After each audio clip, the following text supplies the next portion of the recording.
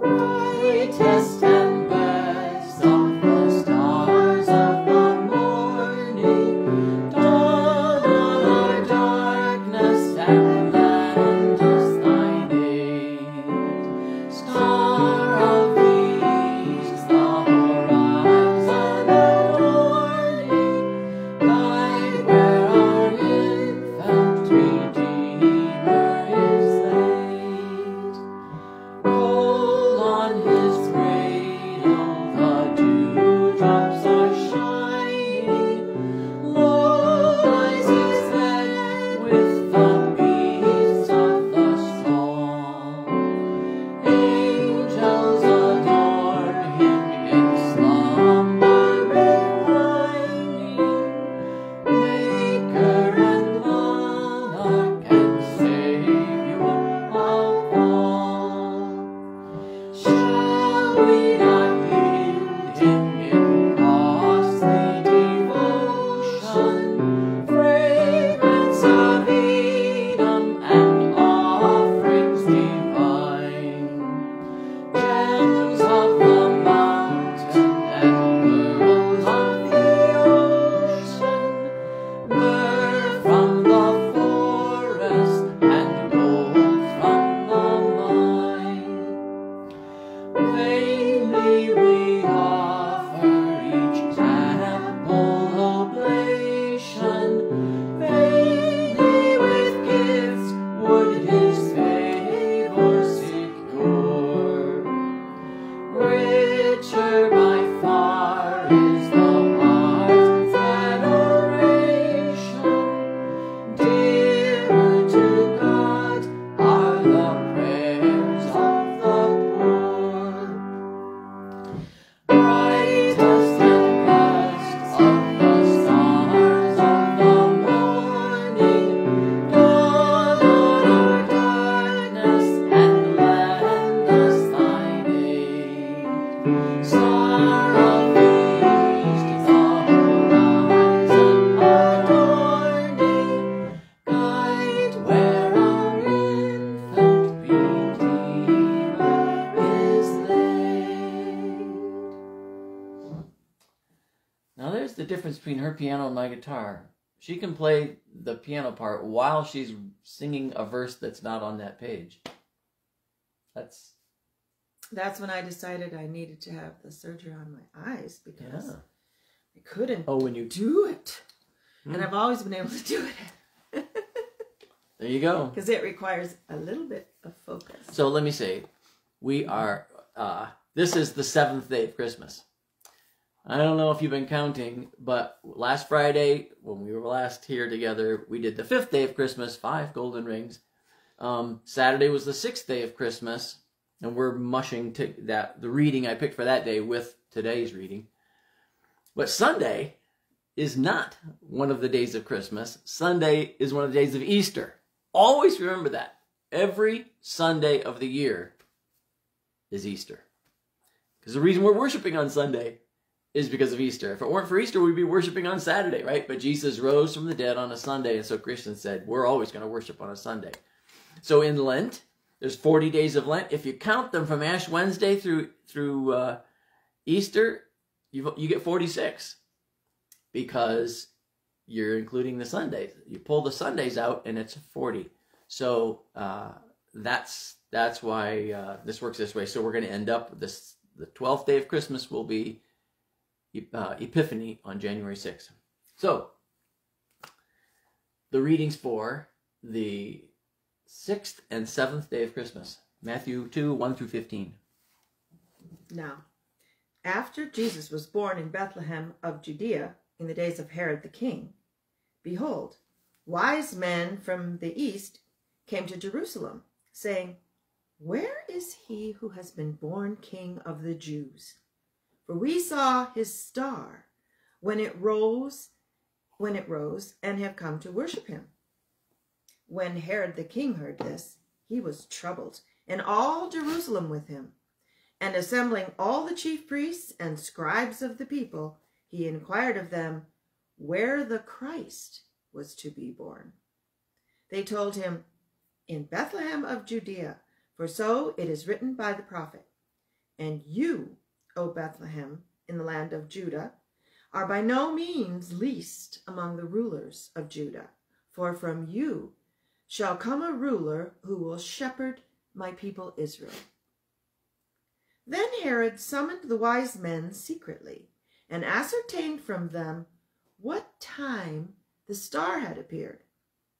And he sent them to Bethlehem, saying, "Go and search diligently for the child, and when you have found him, bring me word, that I too may come and worship him."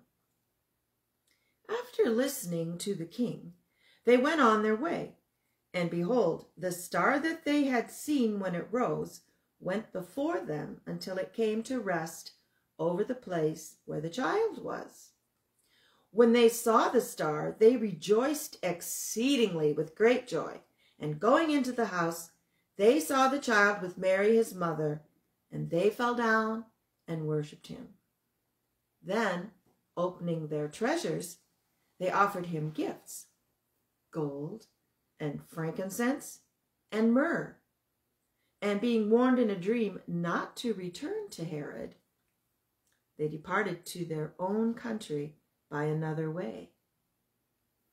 Now when they had departed, behold, an angel of the Lord appeared to Joseph in a dream and said, "Rise, take the child and his mother and flee to Egypt, and remain there until I tell you, for Herod is about to search for the child to destroy him." And he rose and took the child and his mother by night and departed to Egypt, and remained there until the death of Herod. This was to fulfill what the Lord had spoken by the prophet, "Out of Egypt I called my son." The angel didn't have to say, "Fear not." Yeah, you're right. Huh. Well, maybe we're just not getting the whole thing. Well, Or maybe Joseph and Mary are used to angels by now. I don't know. Well, it was in a dream too. That's a little different. yeah.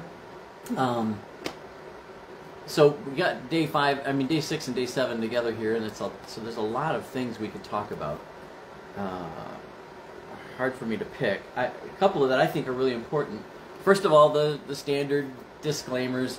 We don't know about that there's 3 wise men. It doesn't say how many wise men. We don't know exactly what wise men means. I mean, people talk about kings, astrologers, astronomers, 2 different things. These are people who are obviously studying the stars. That much is given. Wealthy enough to travel and bring wealthy gifts. And they bring 3 gifts, which are odd, profoundly odd gifts. So the first big point I want to make out of this, people who don't know God's Word still see true things in the world. They're still able to see God reveals Himself. It's sort of, a little concealed. It's not, they don't see exactly what's going on, but they see something. And people who don't know God's Word, people who don't know Jesus Christ, are struggling to know God. So Paul refers to in Acts chapter 17 when he's talking with the people in Athens. You're seeking God, but you don't know Him. And the one that you're seeking, that's who I'm here to tell you about. So these men understand they need to know and honor God. And something is going on here in the stars that says, we need to head in this direction. And what do? This is the second major point. People who are seeking God and they see things in the world, they have to go to the Word. So you're a geologist and you see amazing things in the world. How do you understand them? You have to go to the Word. That's where you'll understand the meaning of things. You can understand the existence of things, but the meaning of their existence you won't find in nature. A biologist, and you see these amazing things in bodies and the way things grow and what's happening with life in the world, and yet you will not understand the meaning of life and what is happening until you come to the Word, or to somebody who has the Word. And the people who have the word may not understand it fully. They get to Jerusalem. Here, they're directed to, they come to King Herod because he's the guy in charge. And they're asking their questions. And the people who give them answers from God's word are not aware of what God was doing. Which, by the way, has already gotten done. Jesus was born on Christmas Day, whatever that day was, and they settled down in Bethlehem. The next day, they find actual housing, right? Instead of in a stable. The stable was very likely a cave. There are lots of animals. There's lots and lots of caves all over Israel, and it's a just natural geological feature. And very possibly this house is built on top of a cave beneath it that opens out. It's like a walkout basement in a sense, and they stayed there where it's nice and warm with the animals, and then there becomes guest room available, and they can stay in someone's home. So Jesus is now a toddler.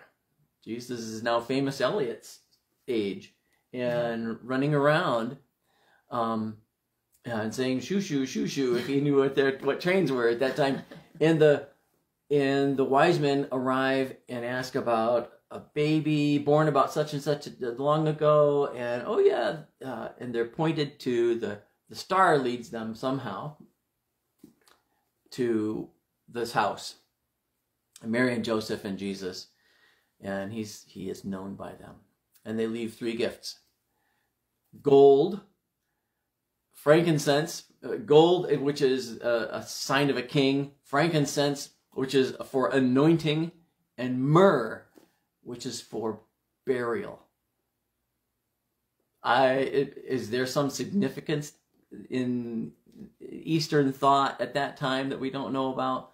Or does God direct them to bring these things because they're valuable, but because it represents what's going to take place in Jesus' life? That he is the king, that he is the anointed one, that he is going to die for our sins. Don't know. God doesn't bother to tell us everything, just as he didn't bother to tell them everything. And yet they knew what was most important. They knew who to go to. And so they followed the star. Again, star, the word in the Greek is any kind of a heavenly body or heavenly event. It could have been a comet. It could have been there's any number of things it could have been. Conjunction of stars. So we don't know that. People have lots of theories, and I won't weigh in on one or the other. And then they are warned in a dream. So God speaks to these people who were, until now, unbelievers. But Mary and Joseph tell them, this is who you brought these presents to. This is what God told us. It never hit me until today that these gifts are a way of God providing for the trip they have to take to Egypt. Yes, right. Because they were going to need something. They need resources. Yeah. So then they flee to Egypt, and here too, God is doing things in a way to communicate, especially to people then, that this child, who is, you recall, born in the ancestral city of David, circumcised as an Israelite, redeemed in the temple with the sacrifice, as all those who belong, the firstborn who belong to God, have to be bought back.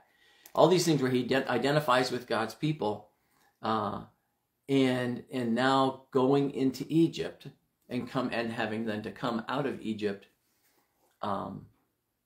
for the sake of his life, just as the Israelites did. He identifies with Israel again, that like God's people, he is tracing their path in his life, and coming back out of Egypt to the land of promise. Luke cuts that short. He goes straight from Jesus being born in Bethlehem to, then they move to Nazareth and he grows up there. But there is this hiatus of, we don't know how many years. Somebody does, but I haven't looked that up. So that he can say as it says, I think in Isaiah, or is it Jeremiah? In Jeremiah, out of Egypt I have called my son. God is working through things we don't fully understand, and we don't need to know it all. That's the big danger, is that people make stuff up when they don't know what it is. That's when we start to make up this, that, and the other thing because it pleases us. So some things, we think somebody has a theory about the star. That's great, but you don't know it. So pastors try very hard not to preach things that are uncertain or just their speculation, which might be a good idea and it might be very devotional, but to remind people, hey, this is the part we know from God's word, and this is the part we aren't sure of, but we're thinking about. It's the same with our world and our life broadly. I know lots of things about the world. I know things about economics. I know things about tools and machinery and life. But there's so many things I don't know. And especially the biggest question always, why? Why the automobile accident? Why the cancer? Why the earthquake in Japan? Or the house that exploded in Whitmore Lake a couple days ago. Why did this happen? The meaning of things is here. To the degree that God will tell us, and the most important part of the meaning, we know from here. The reason for all things in the end is because God loves us and wants us to be with him forever and ever. And he will pay any price, even the life of his only begotten Son. God will give anything to bring us to himself. There's the reason for this next year, 2024. What will it bring? We don't know. But we come to God's word, and he will guide us through. Amen. Heavenly Father, we want to fill in all the blanks.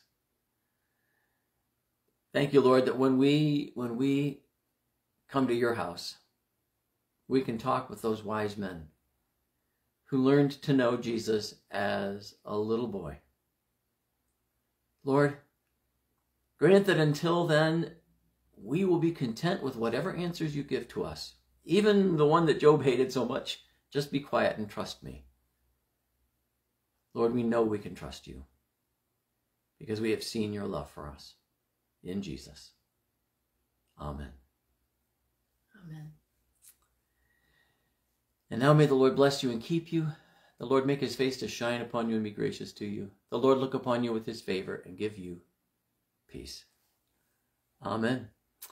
And we'll try not to be so late tomorrow. It is New Year's Day, and we stayed up and watched the ball drop last night. So we don't usually do that. We forgot what it does the next day. Guys, have a wonderful day.